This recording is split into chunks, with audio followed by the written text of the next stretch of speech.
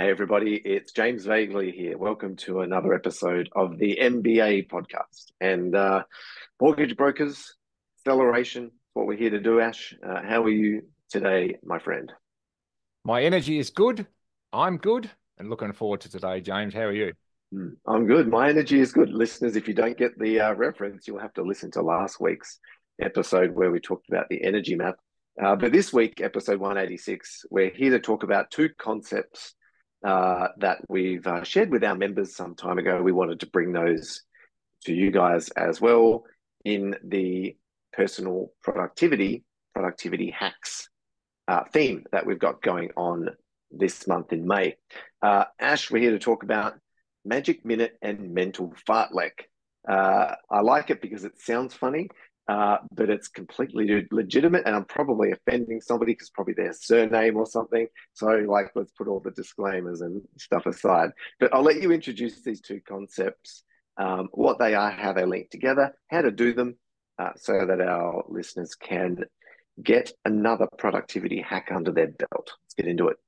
Good one. Yeah, thanks, James. Look, these two concepts are pretty simple, but like most things in life, simple doesn't always mean easy, but these are really, really powerful. So let's start with the Magic Minute, which is essentially just to explain a little bit for why it's important or to why it's important is, and I think particularly in our mortgage broking industry, a lot of mental energy, a lot of physical energy, a lot of stress and anxiety and worry gets consumed thinking about particularly conversations you've got to have with prospects, clients, lenders, can be staff.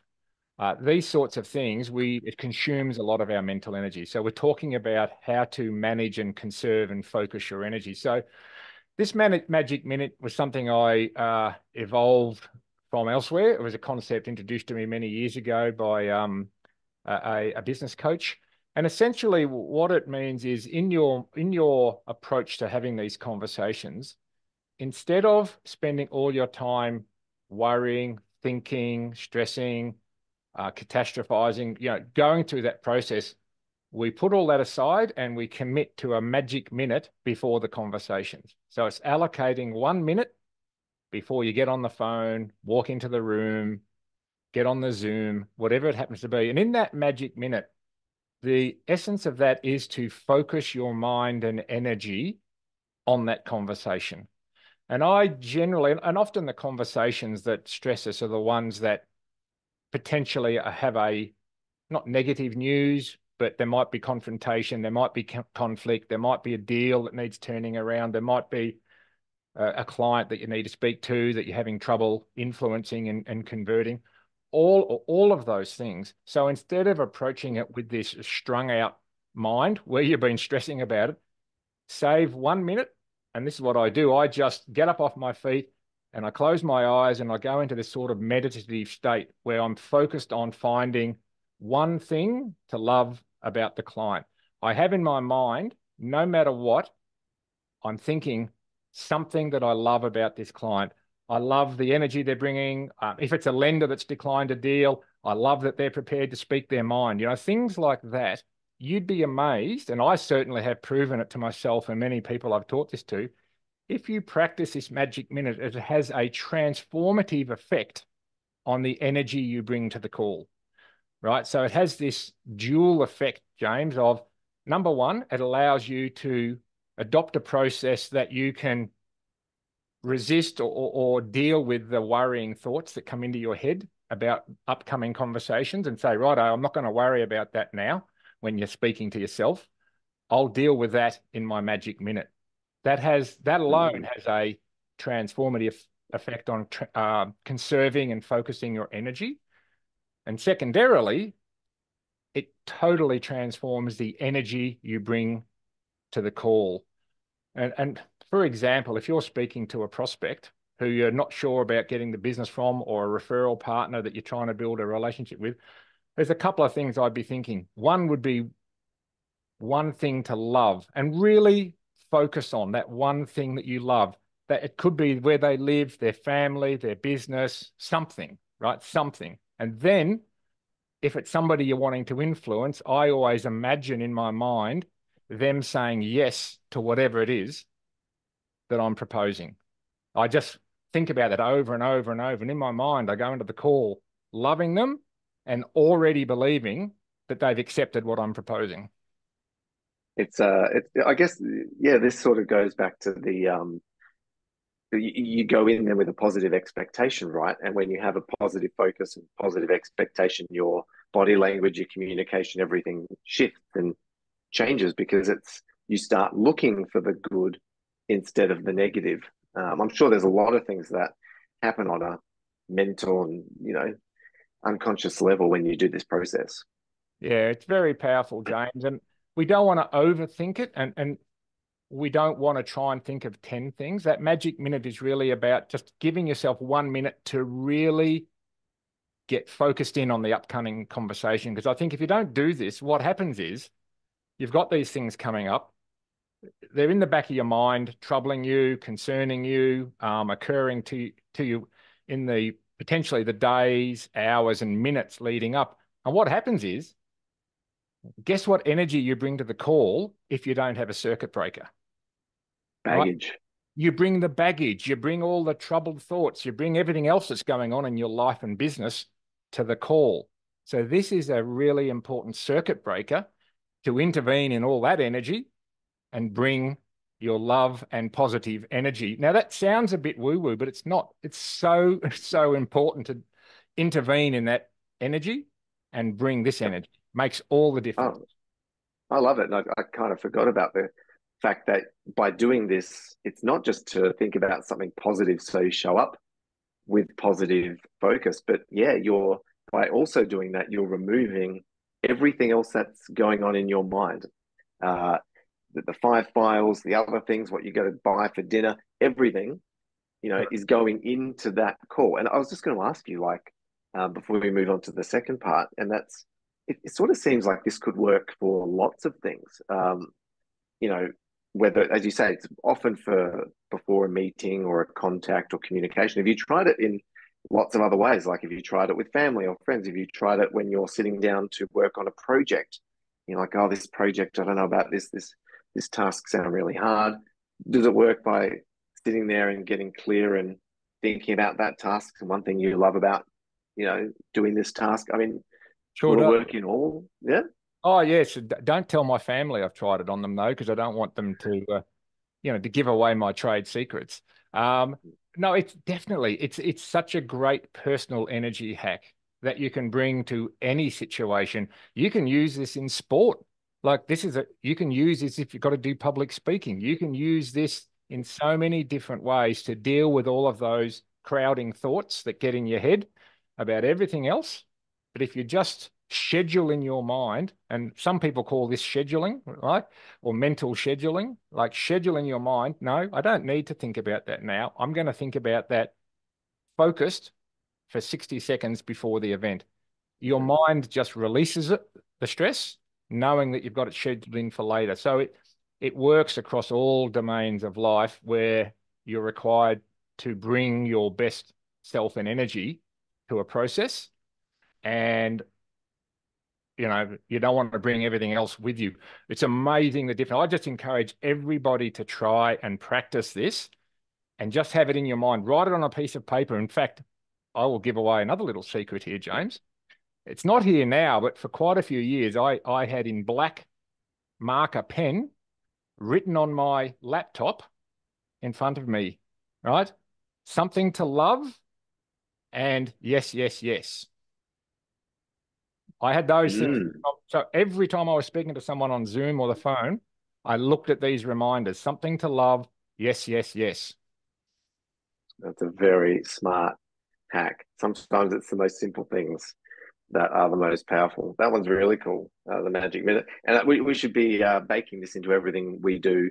Our listeners, for example, if you're about to have a conversation with your team, like do this all the time. So for those of you that have followed us for a while, and when we say things like, when you're working on your projects or your game plan or your sprint sessions, the focus time, yeah, before any exercise or before any task or any meeting, like you should be baking in this reset, magic minute to make sure you get the most out of that conversation, bring your best self.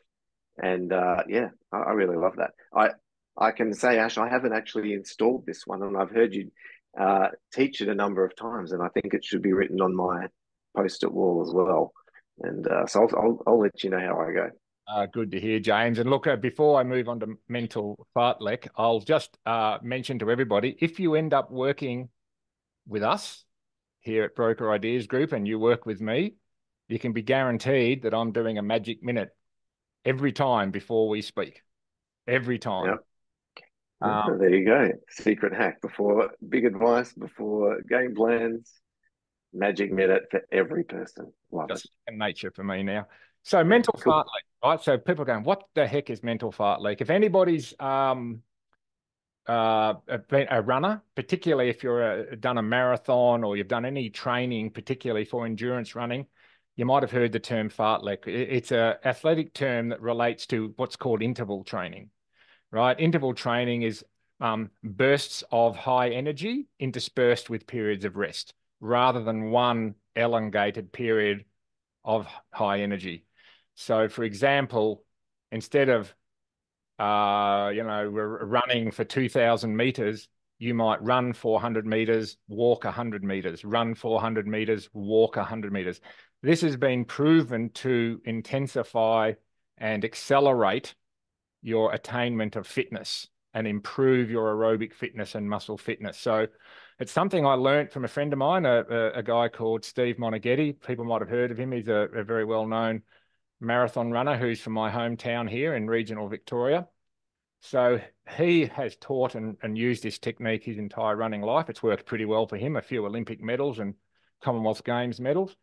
And I thought to myself, yeah, that actually applies to, in many ways, the way I tend to approach getting work done and managing my energy during the day.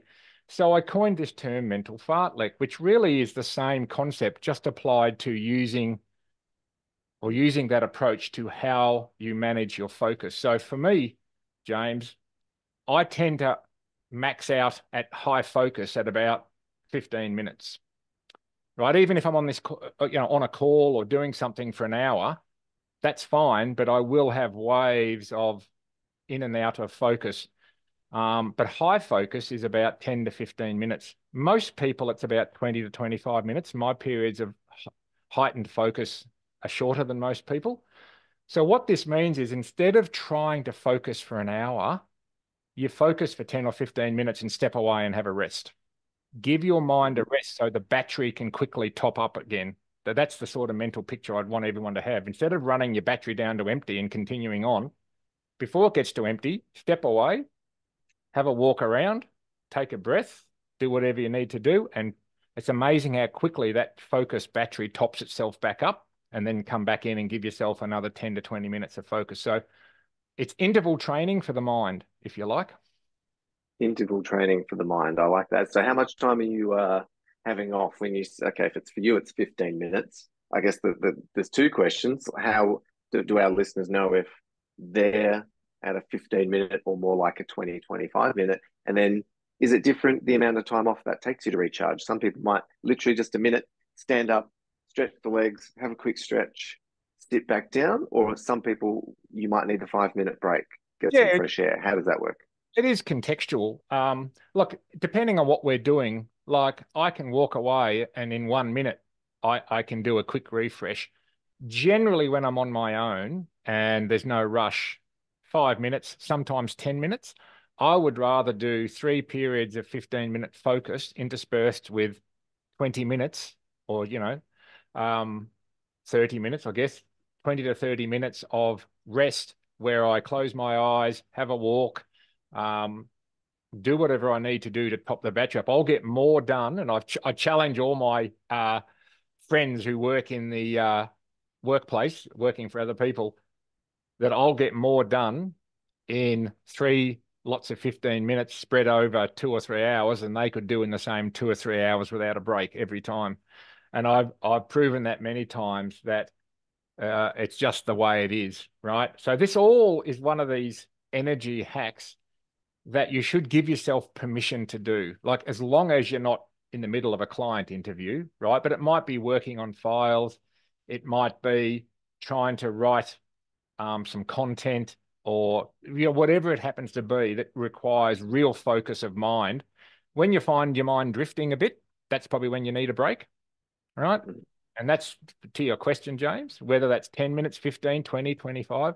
I mean, I have friends, amazingly, who seem to be able to focus for 30 or 40 minutes. Just my son's like that. He can focus for an hour without lifting his head. I don't know how he does it. Maybe because he's young. Not sure. Me, 15 minutes and I need to get up and walk around, stare off into space. Whatever it happens to be, it's okay to do that. It actually tops the battery back up. So just as it does for your body, your lungs and your blood supply, when you do it physically in training, the same thing works for your mind. It quickly tops the battery back up and you're ready to go again. So whether it's 5 minutes or 1 minute, it doesn't really matter. Just as long as you do the process for a minute or two, you should be fine. Yeah, I love this. I want to extend a little further for our listeners, because one thing you mentioned was the word permission to do it. And as with a lot of personal hacks and productivity hacks, they're pretty much against like a 180. It's like flicking the switch against what every other person does. Like most people sit there 9 to 5 plugging away. They don't do these things. So I guess just extending on that, because it is quite different, the default is still mentally, but how could I possibly get more done in by doing 15 minutes on, 15 minutes off every hour than sitting there? And the argument, I know a lot of our listeners who are under the pump, files building up, emails building up, there's a lot to do. So the danger is when we're at 100% capacity or even more, to go, but I've just got so much to do. I just have to be in the chair between 8 a.m. and 8 p.m. just trying to keep up. And as opposed to going, well, no, I'm actually going to work between 10 and 4. Like when you're already at capacity, it's very difficult to mentally go, I'm going to just work between 10 and 4. Like, as you said, I can probably guarantee working between 10 and 4, you get more done between 8 and 8. Like, how do our listeners who are probably most likely in that boat where they work too long and they don't give themselves breaks because they've got so much to do, how do they begin to trust the fact that if you work less, you actually get more done? Because I think a lot of people don't actually believe that to be true. And so they don't give themselves permission to try. Yeah, it's a really good question, and we're all different, James. So there is no one size fits all. However, what I will say is that the starting point is to really understand what requires high focus. Like nobody can or should or would be able to focus from 8 till 8 or even 9 till 5. That's impossible. It's why traditionally we get a lunch break and a tea break, right? Ostensibly so you can go away and have a rest and come back ready to go again. So it's almost baked in. This sort of fartlek is almost baked into the traditional office workday. Not that I'm sure that it was there for those reasons, perhaps not.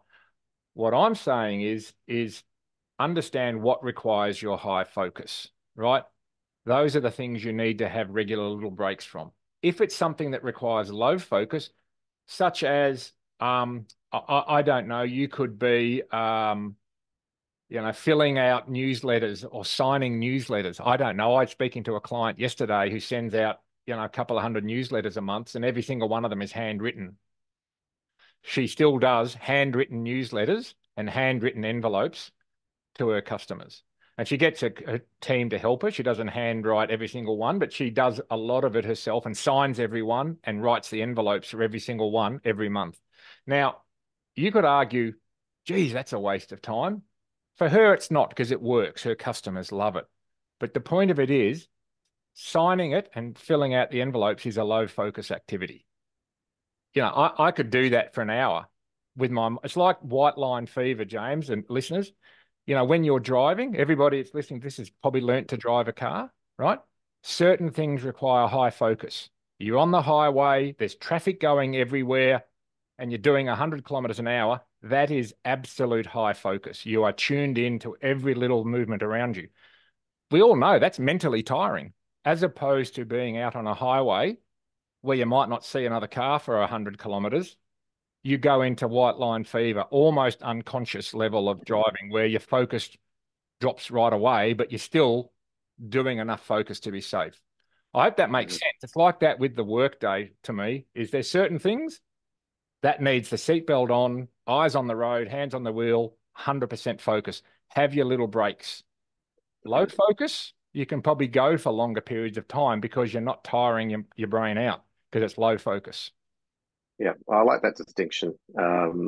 Yeah, so for our listeners, it's not like we're doing this for every single task. It's, as you said at the start, probably those times we are wanting to be in high focus. So that'll be different for everybody. It's likely to be, creativity or working on the business, coming up with plans. Maybe it's doing certain elements of client work, et cetera, et cetera. So it's probably about identifying when you're doing a high value or a high focus task, and then being very conscious about breaking that up into even smaller blocks then, because a lot of people would naturally break things up into hours.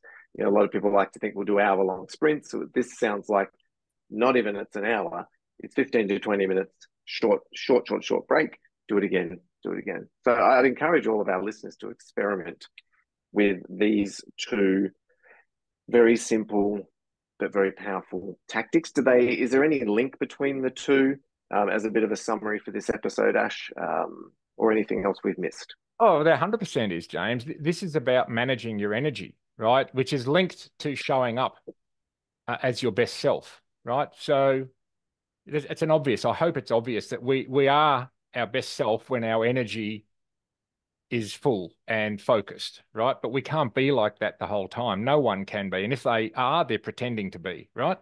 No one's like that. So these are linked, right? The magic minute, that's about managing your energy so you don't blow it all out the back door worrying about something that's coming up, and then you bring low energy and worries and troubles of the world to an important call.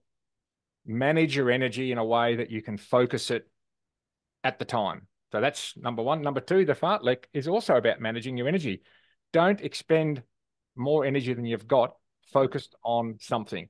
Give yourself permission to have short breaks to gather your breath, refresh your mind, and then go back. So that they are connected directly around managing energy. I love it. And as a bit of a fun fact for listeners, well, it's interesting. These episodes are 15, 20 odd minutes, right in your sweet spot there, Ash, probably in mine as well. We do them at times of the week and times of the day that we're both in. It's not early in the morning. I don't do early mornings, usually after lunch. So before 3 o'clock. So yeah, we're working to our strengths. So I love these, and I hope that our listeners take some of these on board and let us know how you go with them. That's what we're here for. Yeah, give them a go. Give them a go, guys. Give them a go. Like anything, it might be a little bit clunky when you start, but they 100% work. And if you end up working with us, this is something that, we certainly bake into the way that we work with our clients, is to help teach you how to be productive, build a great business, be the best version of yourself, manage your energy around all of that, right? It's not just possible, it's vital that you do that. Yep. So, yeah. 100%. Get more done with less. Love it. Well, team, we'll leave it there. That's Magic Minute, Mental Fartlek. We're talking about productivity hacks this month. If you didn't listen to last week's episode on the energy map, these link very closely together. And what we've got coming up for you next week goes a little bit deeper again too. So I'm looking forward to that episode next week, Ash. And listeners, I guess we will see you then. Up until then, stay cool. Yep, love this one, James. I'll see you next week. Bye, everybody.